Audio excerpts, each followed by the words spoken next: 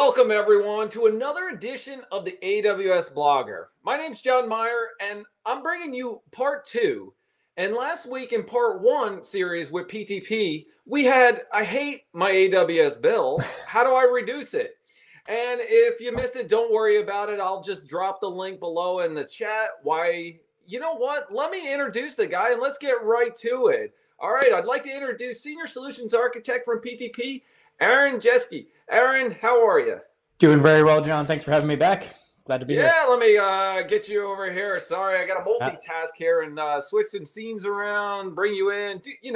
All the fun stuff you taught me a couple months ago. Well, if you keep on growing your audience like you have been, you'll have a producer in no time. I wonder if there's a role open for that one. Let's hope so. All right, so Aaron, what are we talking about today? You have to remind me, John. I was ready for anything except for that question. All right, I got you. You know what? I put a spin on it. Normally, I do the introduction of what we're talking about, but this is unscripted. I've got some questions, but other than that, Clearly, I have a bunch of fun. After that response, it's clearly unscripted. Yeah. All right. So.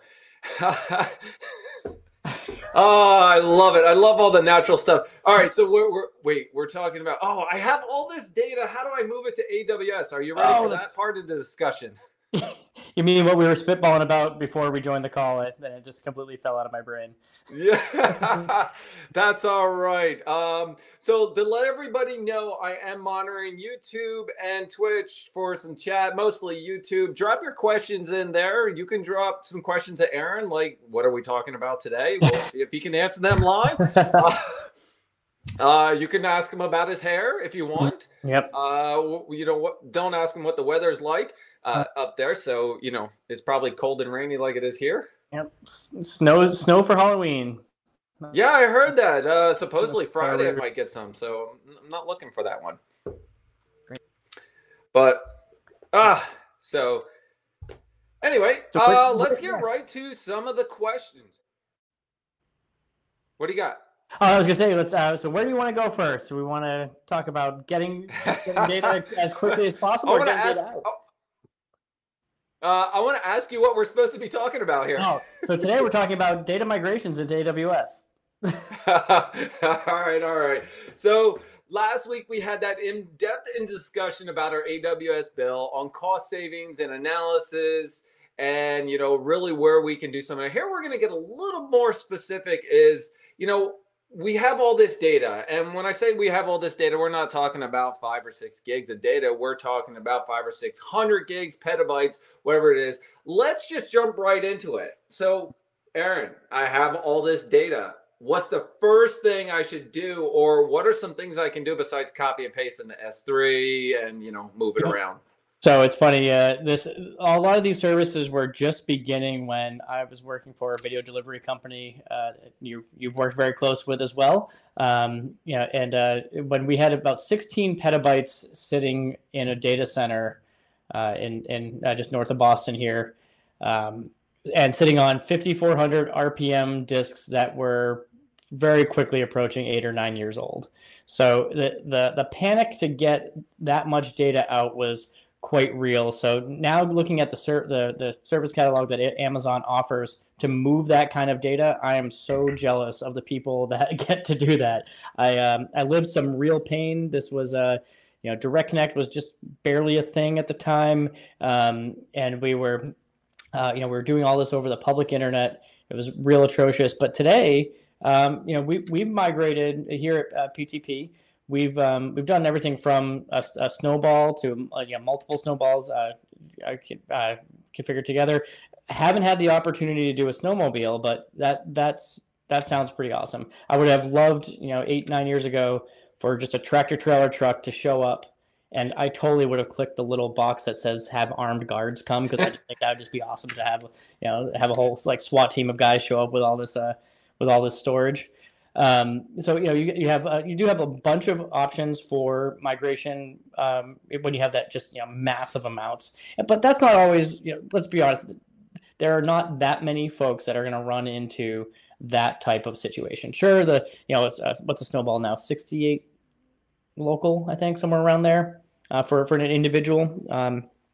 So that's going to cover a lot of your standard offices if you want to do that. But I think the real worry that I get into is that couple terabyte where maybe you don't always have the port capacity or anything like that. So there's also a bunch of tools that you can use, server migration tools and data migration tools as well. But that's kind of the rough edges of the catalog, from all the way from a snowball, a tractor trailer truck filled with hard drives, to an array of. I always think that, remember back in the 80s we had those little coolers at the soccer games where you get all the hot chocolate from. I feel like that's what the snowball. Oh, I know what you're talking about. You're talking about like the big events where when you go to a conference, right? They have the coffee and all that. That's what it looks like. They hollowed it out, threw a whole bunch of hard drives in there, and turned it into a really great data migration service. So and you can run that in parallel with multiple units. You can run it as a single unit there. But I think a lot of people are going to run into how do I move data really quickly just over the wire. I think that's biggest. It's the kind of the gambit of everything we bumped into. All right, so I got a couple comments here for you. First of all, if those containers can hold that coffee nice and hot, I'm sure they can hold some of the storage. By the way. Yes. Yep. Absolutely. All right, just make sure you empty them out before you throw the hard drives in. Wait, they're not waterproof? Is there really a checkbox for armed guards? Yeah, there really is. Yeah. I did not even know that. First of all, I've never ordered one. I never even looked at them. I've gone to the page and I've been hovering over the button. I'm like, I really just to see what happens. Can I expense that? Yeah, exactly. If you got an Amex Black card, I think you can. Well, probably. By the way, I am licensed to drive those trucks. Just a side note. If you want one, I'll bring. You have a CDL? Yes, I do. Previous life, long story. Nice. When you worked for a small IT company back then that was also a beverage company at the same time, they needed help delivering products. So I helped and then came and did my regular job. My first IT job working for a small ISP in Central Mass was I learned to ride a unicycle my first week there. So, the skills we pick up at work. Wait, was that a requirement? The owner said, "I don't know what to do with you yet. Here's a unicycle." So, all right, I know we're way off topic. All right, way off topic. This is the fun part of it. So let me jump right in there. Are there some things that we should consider before taking any migration or data approaches here? Or should I just click the button and say, "Give me my armed guards" and see ya? Yeah. So one thing that I think we've talked about this many times, not just in last week's chat, but definitely expressed. Part of what I find so valuable about the organization I work for, PTP, is that we have a great group of network engineers with us, and we as cloud folks, we're so used to, sure, I just I go in and I ask for a different IOPS. I just I select a different instance type. I just move the slider, and all this networking magic happens in the background. But when you're going from on-prem, so if you're a cloud guy going trying to help out somebody that's on-prem, you haven't had that much experience. Port density, what types of ports that you're looking for. So you got QSFPs, you got SFPs, you got plain old Cat5. What is the connectivity that you can possibly get, and what are the requirements to try to get that? We should just use a snowball as an example, because I think it's a more common use case that we're going to have here. So you've got the snowball, it shows up at your site, you're ready to start moving your data over. You've got your migration scripts to talk to the device. You're all lined up from a software deployment standpoint, but getting the right data put through if your requirements are, we need to be able to get this 50 terabytes, 100 terabytes off, in the next 24 hours. How can you guarantee that? So having somebody around that has that skill set of, or doing your appropriate Stack Overflow searches to make sure you're putting out the right cabling essentially to get to that device. It comes back to the same exact thing. I start off pretty much every cloud conversation with, versus people say, where do I start? You start at your network and making sure that you have the right equipment and the right throughput to meet the requirements. Because if you only got a 10 base T half duplex, or even worse, like a twin X connection available on your network, and you're only pushing a few megabits a second, you're never going to be able to meet a lot of the requirements that you're going to be handed down to. So network is the very first thing I would go for. You mean my 56K modem won't work? No, even if you bonded them together. We were just having this discussion the other day, and I was hearing the dial-up sound in my head. Yeah. My kids will never experience what that's like. I'm kind of actually disappointed. Yeah, it's it's definitely. I think it's something.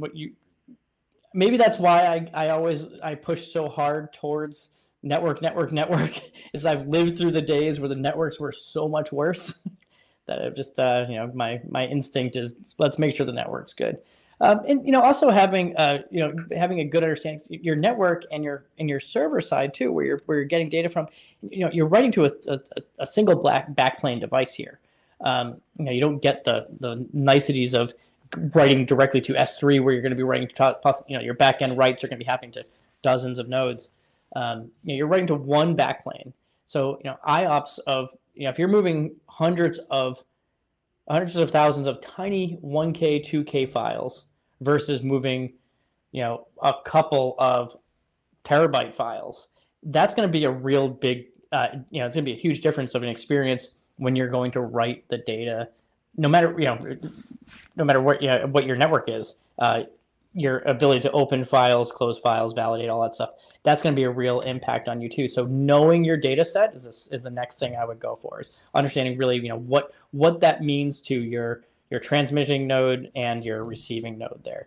So, if you got a whole bunch of little TIFF files from a fax scan, from a fax device from 20 years ago that you're saying, just get it up into Glacier. Well, we'll do it in a couple of hours. It's only 50 gigabytes of files. Yeah, well, it's 50 gigabytes of 1K files. It's going to take a couple of days. It's because the backplane on the server can't. That's interesting. I always thought about obviously the network. How long is it going to take to transfer? Do you really need that data? Do you really need to move that data over? Now's the time to purge the data you don't need and get the data there and get your right processes in place. For your storage. What type of storage are you going to need for these migrations? Whether they're, think about it. Whether you're going to move this over to an EBS volume or you're going to go into S3, and then you're going to have, okay, what kind of policies are you going to have in place? How long do you need to retain this data? What level of encryption do you need for this data? And, set all those policies up front, in my opinion. That way, when you move it over, you're not worried about it. You don't have to go in there and manage it, and you're constantly getting all that storage cost. What's your thoughts on that? Yeah, absolutely. We're kind of going down the tier here. Can I do the data transfer? How do I even physically do the data transfer? How is it going to, how is that project going to look to getting that data there? Now you have to start thinking about the next tier of this. The third tier is, what am I going to do with that data once it's in Amazon? You brought up a really good point of, EBS volumes. So, if you're using a Snowball, we're going to keep on that instance, that type, you're going to bring it up into S3 and you're going to pull it back down, or, however you're going to, get, once the data is in there, you're going to start moving it around.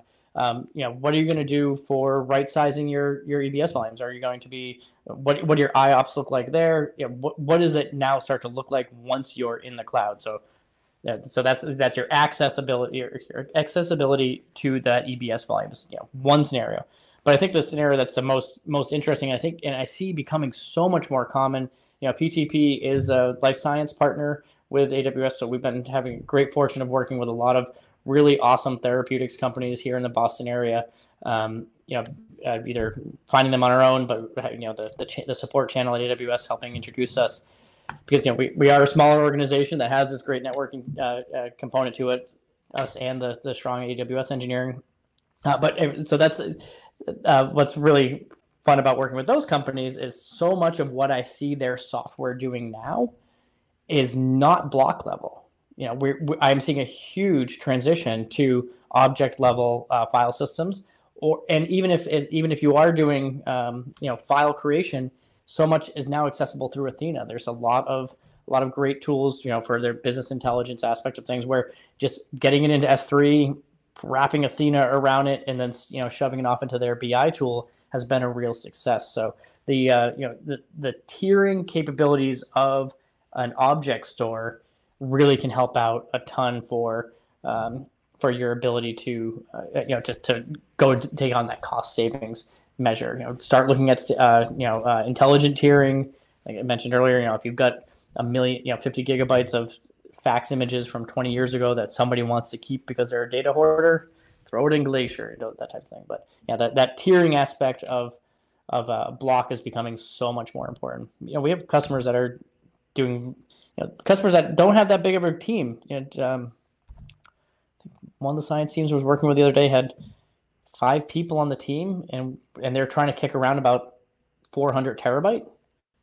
And that's all been moving from block to object. Now as always, I have a couple things. So if anybody ever sees me writing down, I'm taking notes for Aaron here to challenge him with my pop quiz going on there. I've already challenged him with the title of this one. That was the biggest stumper. Yeah. By the way, you said nicest. Is that a word? Is that your vocabulary? Nicest.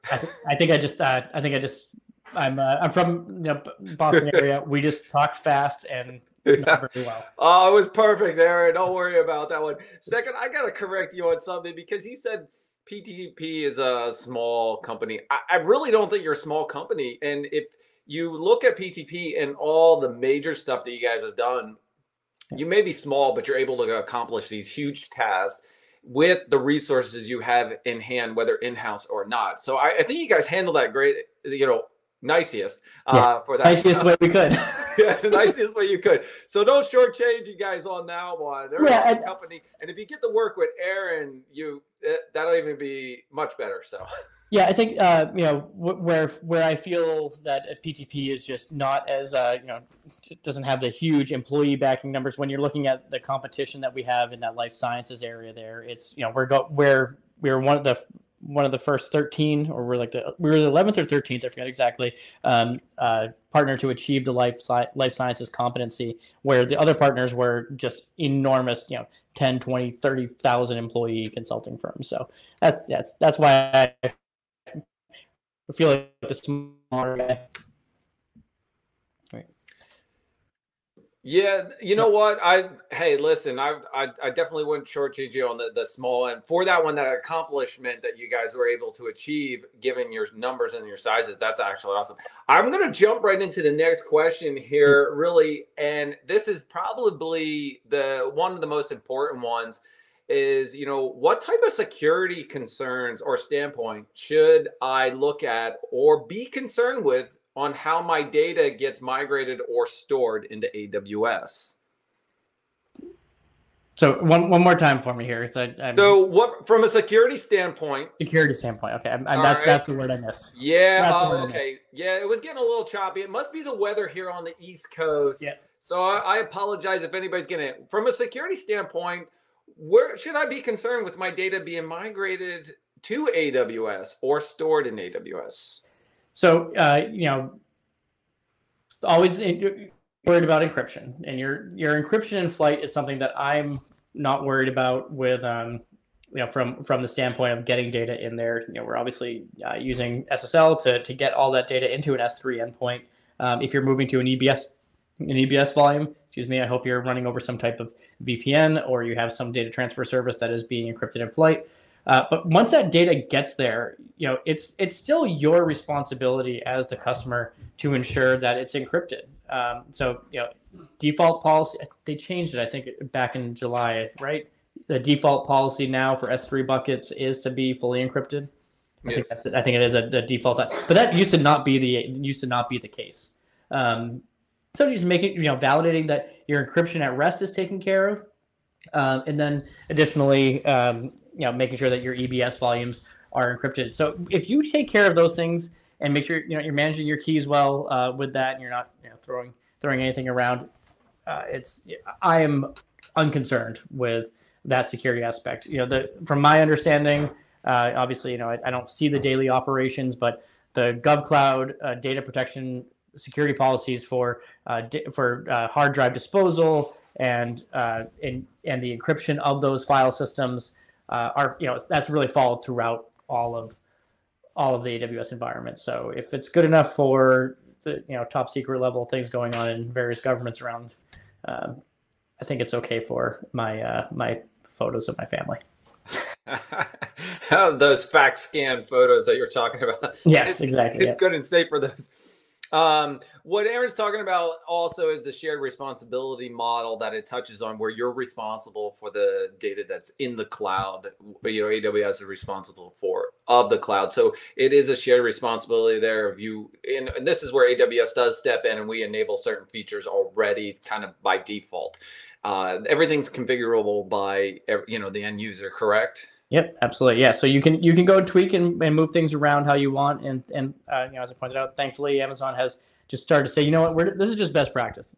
We're just put this on as default. If you want to turn it off, you're welcome to do that. Don't know why you'd want to, but when considering, I guess there's still a few people out there that think that encrypting your data at rest is just some tremendous IOPS hit to your data. When I think it's anything far from being the case. In that shared responsibility model, I think really, I don't want to make it sound like I just blindly go in with a trust of whatever Amazon tells us to do. I think it comes, adopting these policies for every or nearly every organization I deal with comes out of the experience of having worked with Amazon and knowing why those policies come out. The S3 encryption at rest probably should have been a default thing from the beginning. Maybe there was a reason way back when. That S3 was one of the very first services, right? Something from 2007. Oh man, I want to do a pop quiz for you. No. I got another one. By the way, it was 2006. Do you know when S3 was launched? I imagine it had to be right around this time, right? Because it was right before the holiday season. It was launched on Pi Day. Oh, Pi Day. Yeah. So I did a podcast with Milan Thompson-Bukovic, and what it was my pop quiz to her, who is VP of storage. And of course I knew she got to get it right, but she told us the story on it, and because it's been a back and forth thing every once in a while, like, no, SQS was, and it was released on Pi Day, and what they do is everybody used to bring in a pie on Pi Day to celebrate Amazon S3. So a little diverse there, digesting on that one. But anyway. No, that's interesting. That's I'm glad I was at least roughly close. It's yeah. Off by a year. That's all right. Well, these days a year feels like nothing. Yeah. Like 2020, right? Exactly. Yeah. So go ahead. Yeah. Oh, so I was going to say, so with that shared responsibility model, Amazon just sees so many different customers on a daily basis. While we work with, as I said, we work with a lot of therapeutics companies, and while their science is different, the technology that they're running off of really isn't that different. Sure, science pipeline may be different, or even our retail organizations, they have very similar workloads. They're going to have very similar infrastructure layout. The work that they're doing is different, but what allows them, what enables them to do that is very common and standardized. And that shared responsibility model, the well-architected review, or the well-architected frameworks that have been presented, following along with those things is how a company like PTP can do as much as we do, as quickly as we do, and compete against 30,000 person consulting firms, because Amazon's done it with 500 customers before, and to the point where they said, let's go build a use case. Let's go make this a standard. And sure, you can go follow that standard, or you can deviate a little bit from it. You can mold it to yourself. Yes, those resources exist. And I just cannot stress enough for people to rely on those resources. Don't accept them for, what is going to be the end all be all fix for you. Know what you're implementing. Always understand what you're implementing, but lean on those resources, because they're going to accelerate your delivery to your customers so much faster.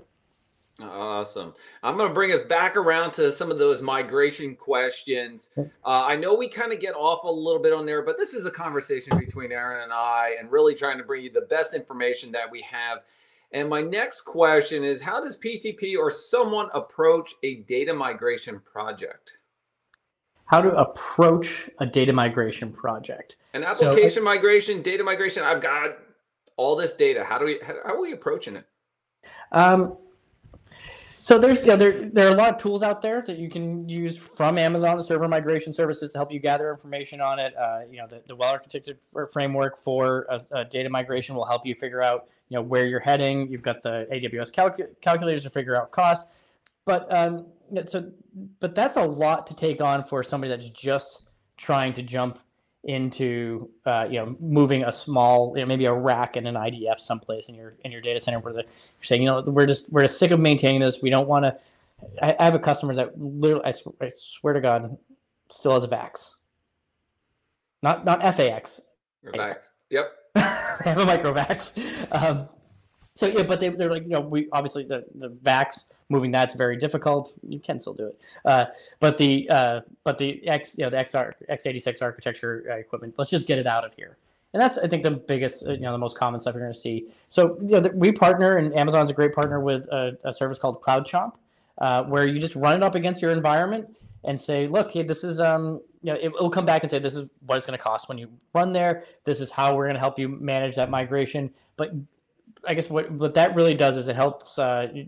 It does a commoditization of all the AWS tools that sit in the background for really large migrations, where you might be looking into figuring out some specific application silo or that you want to move. If you're looking at more of a holistic view, let's just get everything over. There's tools like Cloud Chomp that will help out with identifying those resources and then telling you what it's actually going to look and feel like once you're in Amazon. What's interesting, in part one, you talked about one of my partners. And in part two, Cloud Chomp is also my partner, by the way. No, I didn't know that. You have both of them? Yeah, I have both of them. I don't want to say it's a small world, but it goes around cloud management tools, which I deal with primarily, and they are one of my partners, along with Cloud Checker that you called out. So. Well, and what I was just saying about, don't blindly follow Amazon's guidance, understand what things are, but the reality is you guys do so much, and you guys are just working at a scale that's, just beyond what most, really, anybody else is going to see. I guess you, as being the industry leader, you get to be in that position. So finding partners, when we hear that Amazon is having a great partnership with Cloud Chomp, we're going to try to be fast followers on those things. So, nice. If other people can do a lot of thinking for me, and then what's the fit from the business perspective, I'm happy to dig into it on the technical perspective. And Cloud Chomp's done a great job at proving out their value. Yeah, no, I agree with you there. My other question on that one: does your approach or your plan change if it's a database versus a data lake? A database versus a data lake, man. Oh, you really filed the spear on this one. So does my approach change for data lake versus just a data store? You've got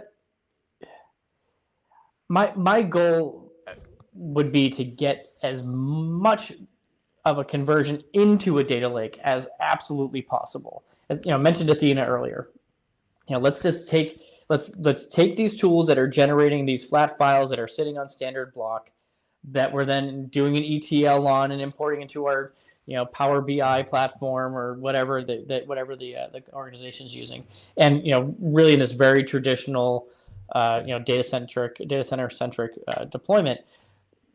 So I think the example is already here, or has that already been mentioned, of, let's say, forget it, let's just get all that stuff into Athena and point Power BI at that. And that that's starting to get the foundations of it. So, and I think where it becomes difficult to convince them to take on that type of approach of really desperately try to get towards a data lake with all of your information, is they don't feel that it's as fast as their traditional data stores are. And that method, I would say, maybe let's have the server of authority or the system of authority here, system of record, be the data lake, and we're going to do exports and we'll feed it into Aurora for you or something like that. So that's where I really strongly try to push people to. However, you could have some high transaction application that you can't have that time for going back and updating your data lake, where just may not have the read and write time to make that kind of transaction. So a highly operational database, a data store. So yeah, you're going to have those that still sit in your traditional RDS Aurora, data stores. But yeah, definitely trying to push people more data lake. And when you start talking about cost, I mean, if you can have that archive of a ton of data sitting on object, still accessible to your environment, maybe a little bit slower, or maybe than a traditional Postgres database or something. But the cost might be of value, of enough value, or the cost may be worth it. I guess it might be the nicest way to do it. I got a comment in the YouTube chat. Nicest. That's just funny because it's I love when we can have some fun. One of my questions was around network. It wasn't the very first question, which should be the first question asked. All right, I'm taking into consideration around my network of transferring my data there. Should I take in a consideration between the networks or the transfer between AWS availability zones and regions? Yeah, absolutely. Yeah. So when you start to use or when you start to follow along with the server migration framework for identifying where data should live, where EBS volume should live, make sure you're not putting something in a different region or even a different availability zone. Once you start making those volumes, you're going to be guided through that the location of it. But the reason that you need to be guided for that is transfer between availability zones can start to run up your bill. Getting between regions absolutely can run up your bill. And my only criticism to Amazon, or I've got a few, but the only one I'll admit to on this is the cost for data to expatriation. Yeah, that's the right word. Of your data from Amazon is where you're going to get where the costs are going to be incurred. You can get it in for free, but getting it out costs you. So understanding your data flow and where that data is going to sit in the workflow so that you can associate it to the most cost effective for your SLA service. So if you're going to need really fast disk access to, like we were thinking, like if you have some operational data that needs to be really quickly accessed through traditional block methodology, you're not going to put a storage gateway out in front of S3. You're going to put an EBS volume out there. So getting your head around exactly what your data flow is and what your options are, EFS, EBS, S3, and then the other tools around that, like I think we mentioned last week, putting CloudFront in front of an S3 bucket to help reduce your data exfiltration costs. So there's a lot. There's a lot to look at. It's a 20-dimensional Rubik's cube when you start to go into that. But if you follow along with those frameworks, you do end up usually you end up in a really good position, unless your business everything has to be lightning fast. Depends on who you talk to. Dev environments need to be treated like production sometimes, and so it all depends. Yeah, it's development is production to somebody, right? Yes, exactly. What's interesting is that in part one of this, we kind of talked about AWS costs, and in migration, what are we talking about?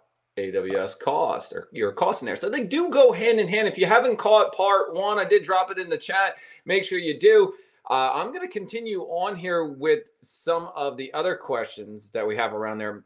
One of them is, so Aaron, you've obviously had the chance to work with a great deal of customers on the verge of like migrations.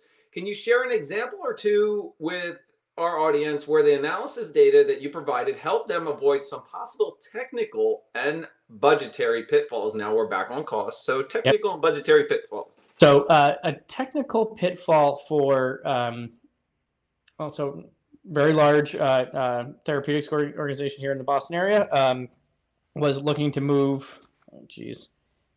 It was it was literally racks and racks of Isilon into AWS, and bringing it into S3, and we started to do some trials. They said they didn't want to do the snowmobile route.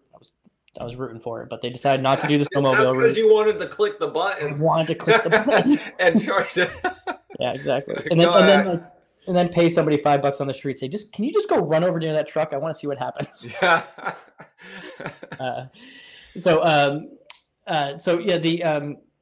They didn't want to go about that path. So as you're with any good planning, you're going to try to put in as many trials as you can. Get some experimentation of of what things look like in there. And it actually worked out best for the company to put in 2 10-gig direct connects. That was the most effective way for them to go through it, because after what they realized after going through the migration test over the internet, they said, okay, that's not enough. Let's go put in 1 direct connect. We got 1 direct connect in, and it ended up being 2. Was that it's not always about the migration that they were worried about. It was the access to that data once it was in the cloud. So sure, they can operate really, really well in the cloud at really exceptional speeds, but they still have a very large, tens of thousands, 10,000 people sitting in the Boston area that need to get access to that data in some way, shape, or form. And so they end up having to, with that, by following along with that framework, doing a lot of experiments and really starting to understand, what does this data life cycle really look like? It's not just ending up in a bucket someplace. It's ending up in a bucket and then being accessed by hundreds of people on a daily basis.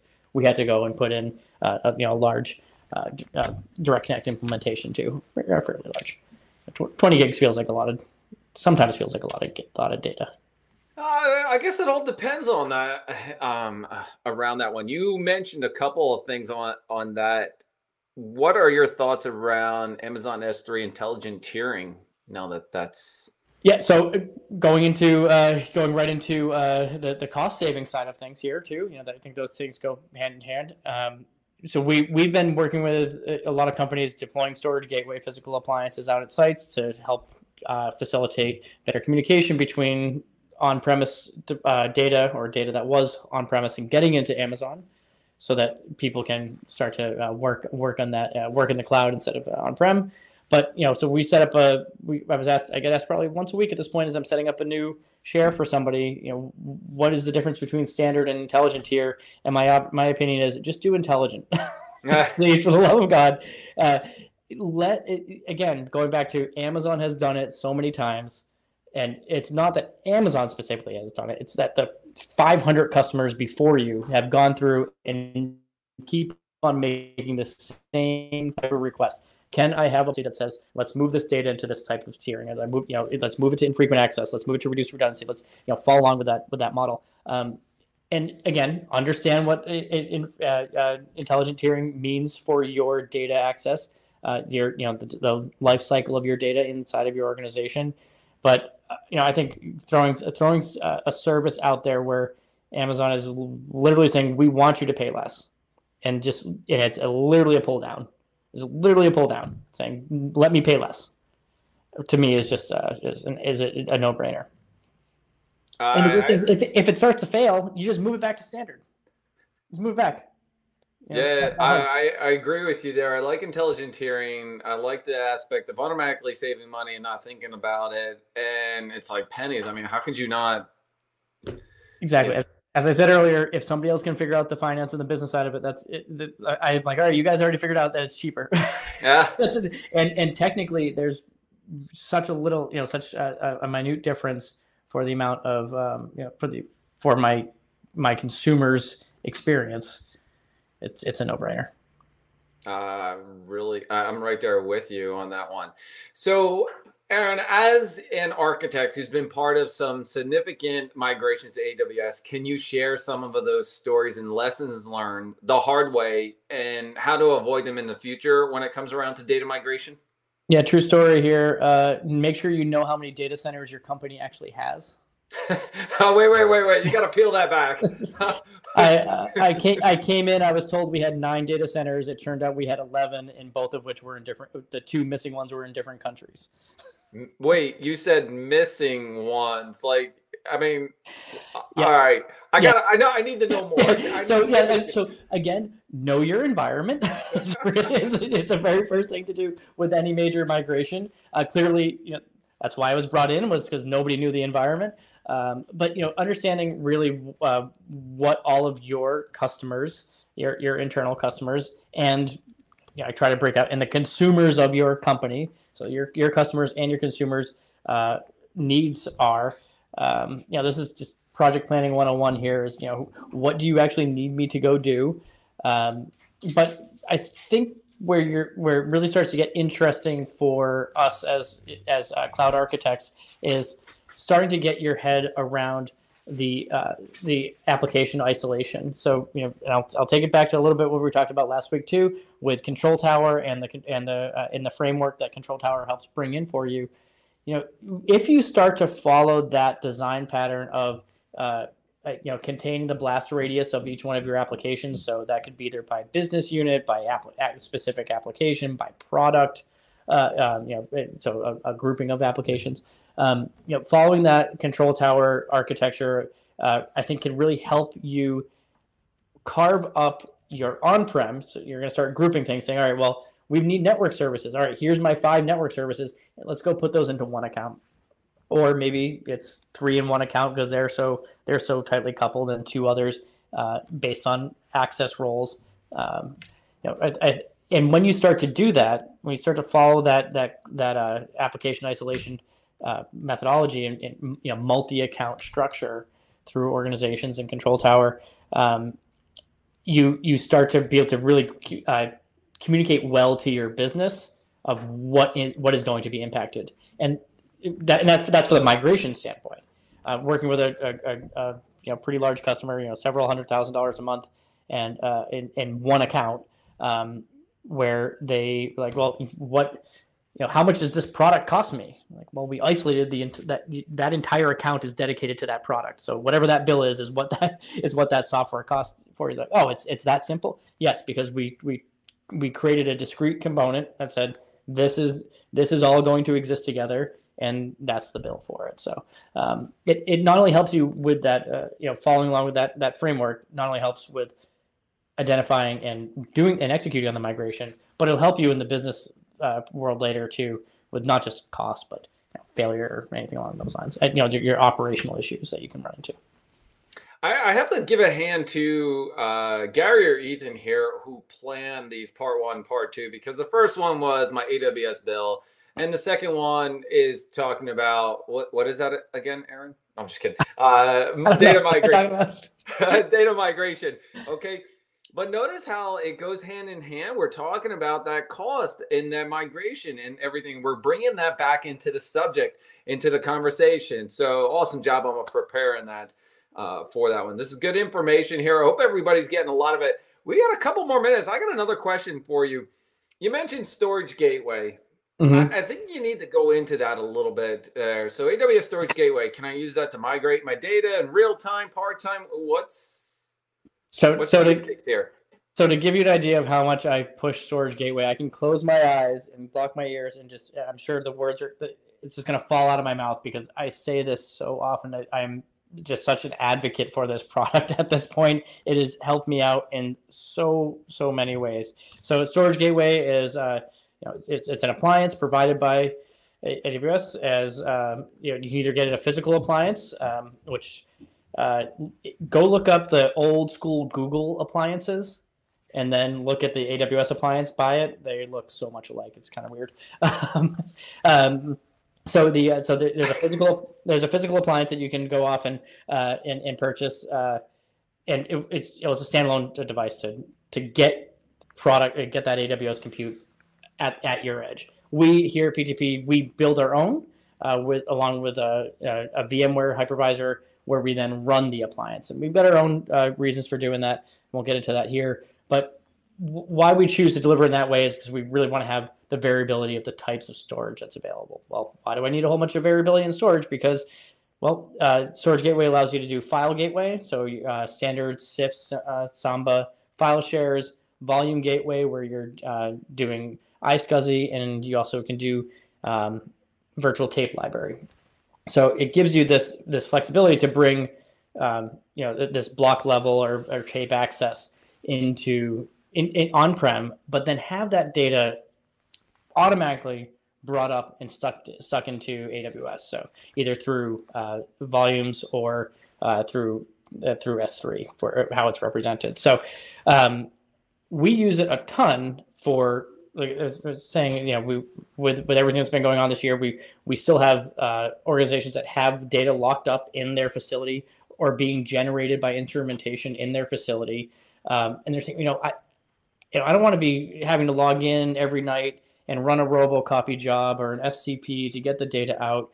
So by delivering this appliance, it just programmatically shows up into S3. And when that thing gets filled up, S3 doesn't run out of space. Actually, I forgot to write down the amount. I have it. I've got a great screenshot. It's of a Windows file share, and I want to say it's like 7.8 E.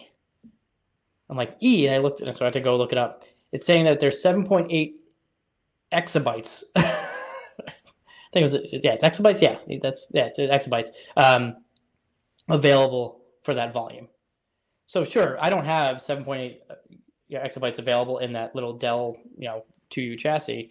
But the fact that I'm backed with S3, that being able to move that data swiftly into Amazon, and then being able to attach it to the compute resources up there, has just been absolutely phenomenal. And before the start of this, I was asking you a question about Storage Gateway too. We actually have customers using it for virtual tape libraries as well. Yes, people still rely on tape.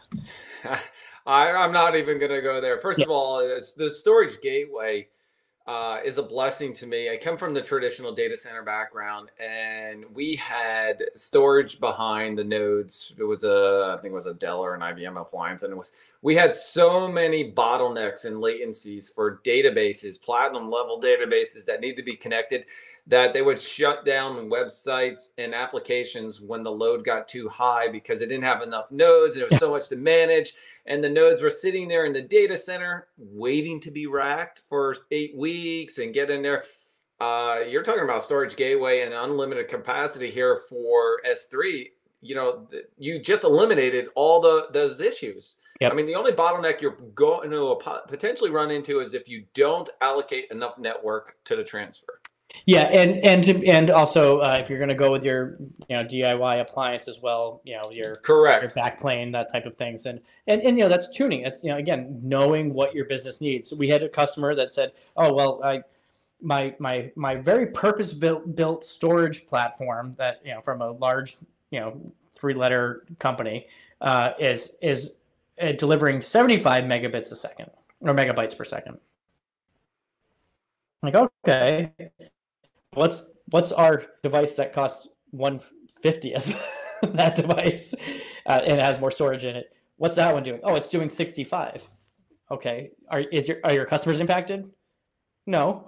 Well, you saved several $100,000 because we took the time to learn what is the customer actually doing, figuring out the workflow of that data, and for a crazy reduced cost for on-prem, and then to have all that backup, and they're now doing science on that data in AWS too. So really cool thing. I have 2 questions for you. The one is about the appliance that you built yourself or use on yourself, but don't answer that just yet. There is a question or a comment dropped into the chat by your favorite person here. Can you comment on blast radius? On blast radius, yeah. So when part of what everybody that's ever worked in a data center has experienced or logged into an Active Directory domain, and you go into that nice little group called administrator, and you realize, oh, everybody in the company is an administrator. Or I have enable access. A junior engineer has enable access on the core switches. Access just gets blindly granted because it is, it's like RBAC is like water. It will find the path of least resistance to be applied. So everybody ends up being administrator. Yep.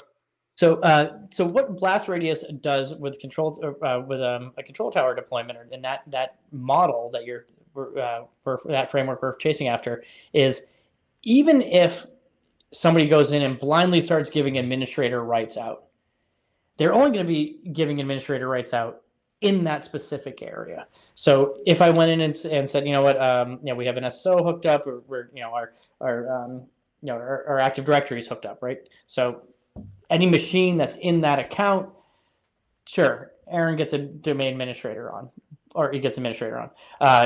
But in another account, and I'm in finance. So my finance tools, everybody can have administrator on it. But when you go to HR, they have a different section of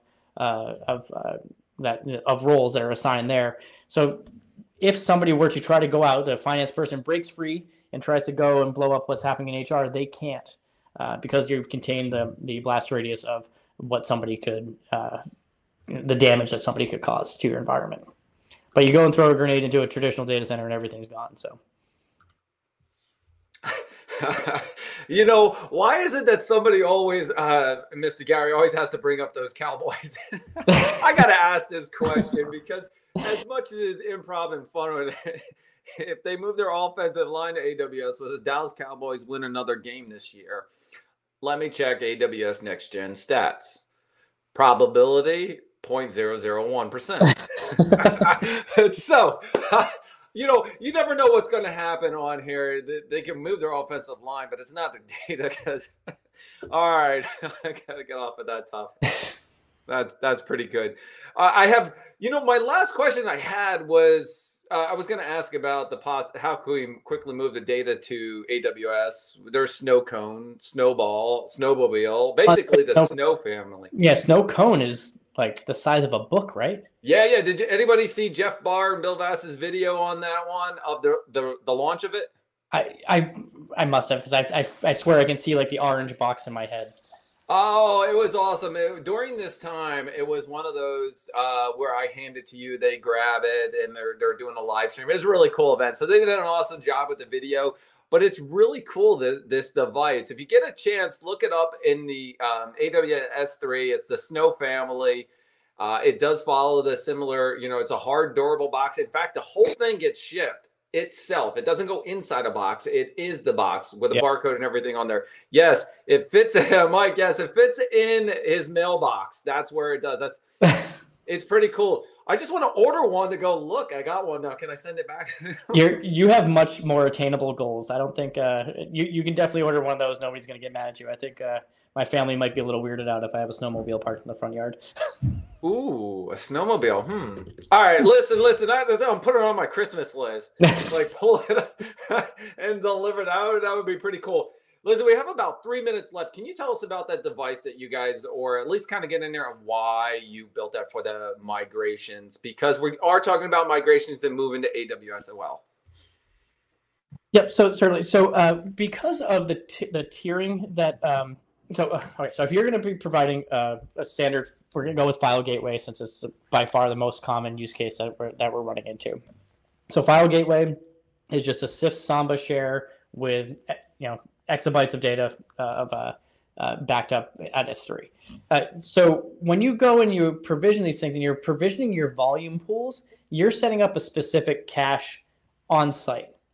So you can go in, if you have 20 terabytes on site, you can carve that up and say, all right, we're going to give 10 terabytes to this virtual gateway so that business unit will have, or that share will have 10 terabytes backing it. And the reason that this gets important, so if you took multiple file shares and put it onto one storage gateway where your cache pool is of that 10 gigs, you could have one person end up having, because it's first in, it's most frequent accessed files stay in cache on-prem, so you have speed. So you could have somebody go in and drop off 9.5 terabytes of data, thus evacuating everybody else out to S3 so that the pass-through happens. So if I go to get my big file and Johnny goes in there and takes up all the space, and I'm expecting really fast access to it, it's not sitting in the cache. I'm going to have to go out to S3 to go pick it up. So what we've decided, the reason big reason why we have done this, and if you guys steal this as a feature request, I'm sure Gary and Ethan are going to be pissed off at me for not collecting royalties on it. Is that so what we can say is, look, the other 10 terabytes that are left over, let's go give finance their own 2 terabytes and their own file share.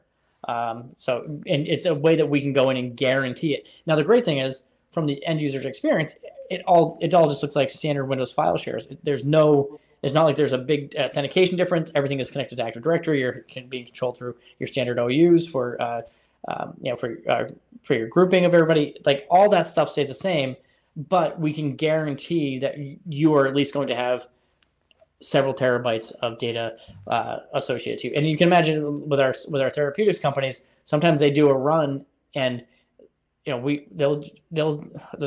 of them was working with earlier this week was they put 131 gigabyte single file, and that's in one experiment, one result. And they can do this multiple times, dozens of times a day. So they can consume that space and start evacuating people's local cache.